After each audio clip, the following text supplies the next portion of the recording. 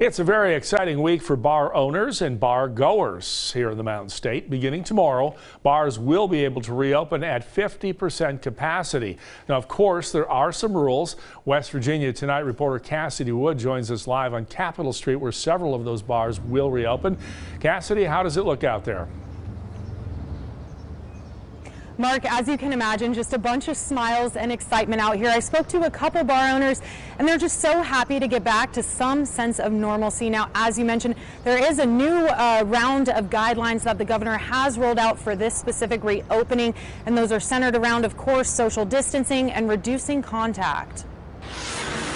It's crazy. Paul Greco owns both Sam's Uptown Cafe and the Red Carpet. He was able to open both for half-capacity dining on Thursday. Do whatever you can do to stay open and keep people working. Now, this outdoor dining area has been open and the bar has been closed, but tomorrow that will change. It's been a lot of work coming in here every morning and cleaning. Tomorrow, bars reopen to 50% capacity. This comes with new guidelines from the governor's office, which are centered around maintaining social distancing and reducing contact. Some of the guidelines include maintaining 6 feet of distance between bar chairs and dining tables, no more than 6 people per group, and limiting contact with guests. Now, with bars reopening for the first time in over 2 months, a big question is, if a ton of people come out, how will these guidelines be enforced? I think they're letting each establishment kind of govern that as long as you're not busy. Greco says when dining reopened to 50%, they really didn't have a problem. There's only been one day here at the Carpet where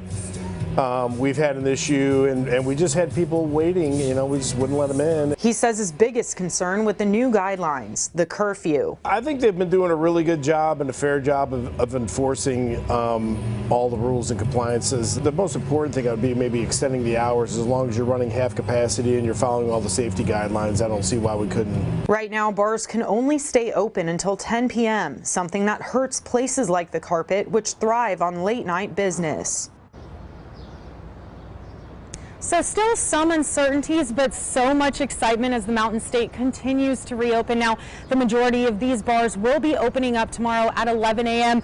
I know I'm excited. I can't wait. So for now, live in Charleston for West Virginia Tonight, I'm Cassidy Wood. A lot of them serve good food, too. All right, Cassidy, thanks.